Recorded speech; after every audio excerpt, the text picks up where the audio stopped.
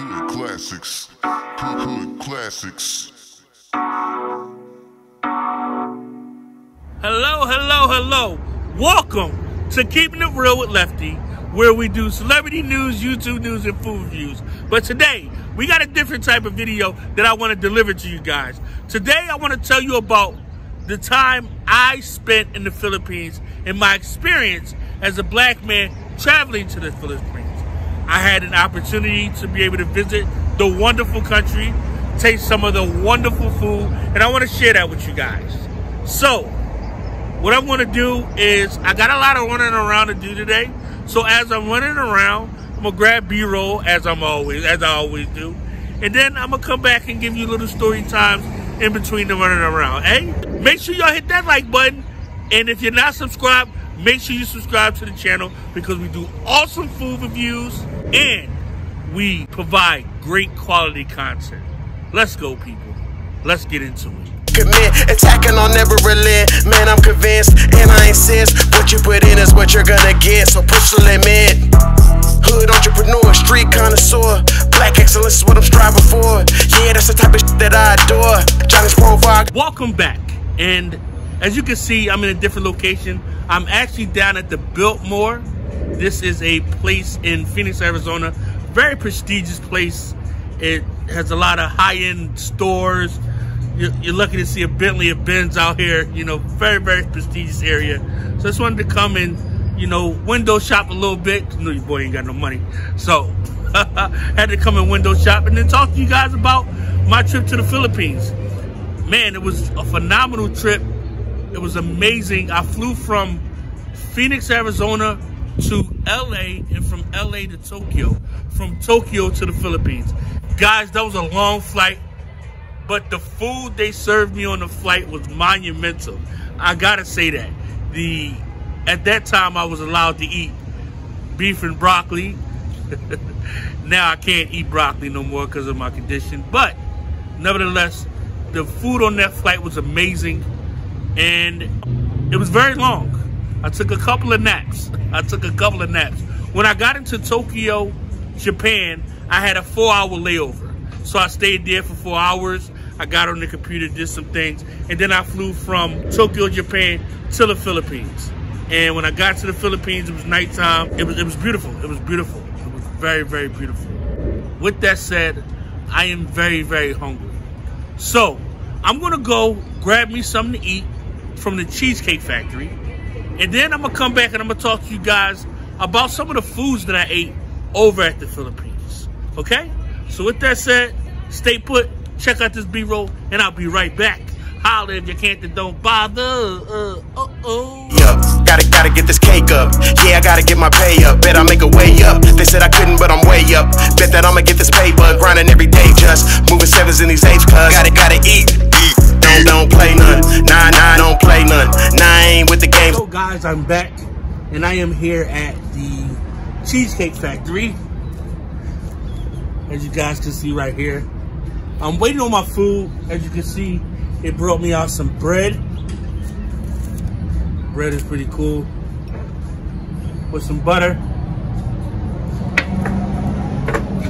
And then we got the lemonade here. Yeah. We're going to dig into this. We are going to dig into this. Okay, let's try some of this amazing bread. We're gonna try this bread first with out the butter first. It's pretty warm too. Really, really tasty. Really, really tasty. Let's get the fork. Let's grab some of this on here. Oh.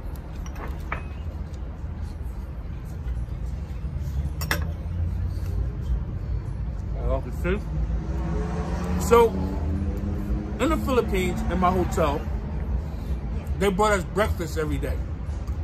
The breakfast was like eggs, ham. It was amazing.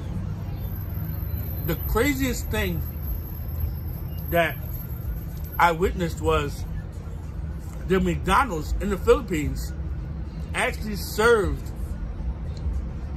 fried chicken. whole fried chicken wings, which is crazy. Take a sip of this drink.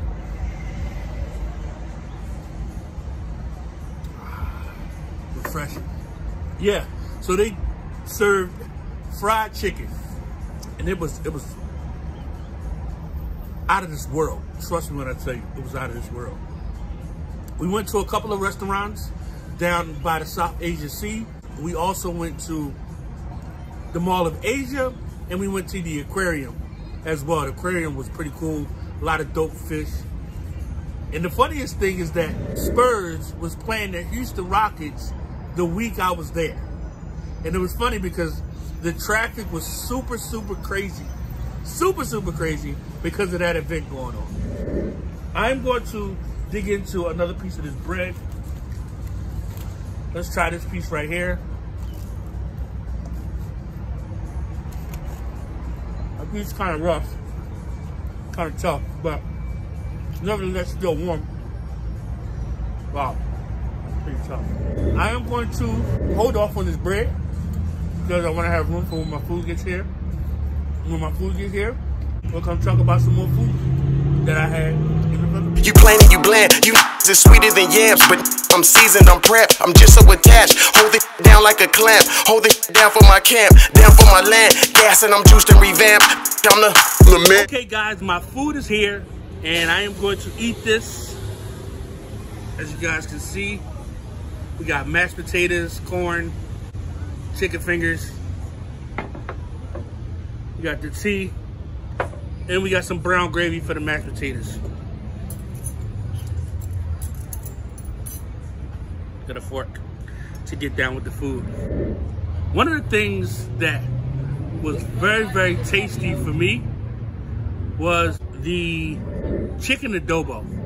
I had the opportunity to have the people that were with me make me chicken adobo from scratch. We went to the grocery store, got all the ingredients. That was amazing. That was amazing. That and we went to a restaurant that served, I believe, Japanese food, and that was super, super good. First time having that. That was amazing. The food over there was amazing. I can't say nothing bad about the food. I also had the opportunity to have locals cook for me, which was phenomenal in itself. But let me stop talking for a minute and let me taste some of this food.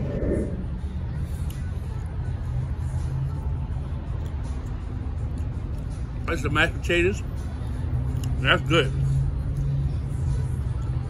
Quality mashed potatoes here at the Cheesecake Factory.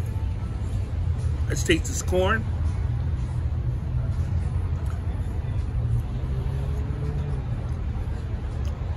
Okay. I'm liking the corn. I'm liking the corn.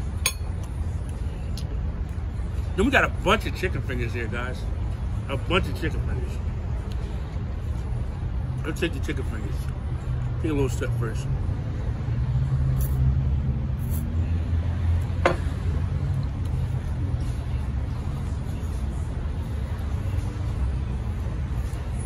Wow. These bad boys are seasoned super well. Super well. Let's try it with the honey mustard.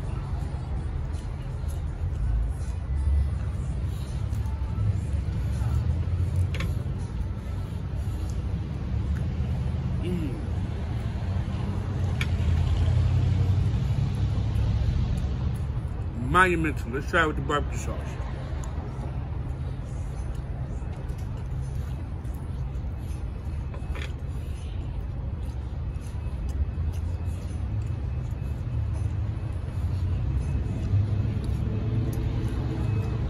Why not? Let's try it with the gravy as well.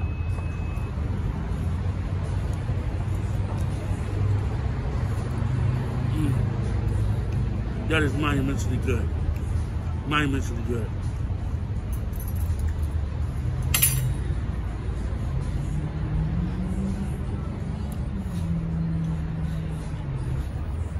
One of the craziest things, let me take a step.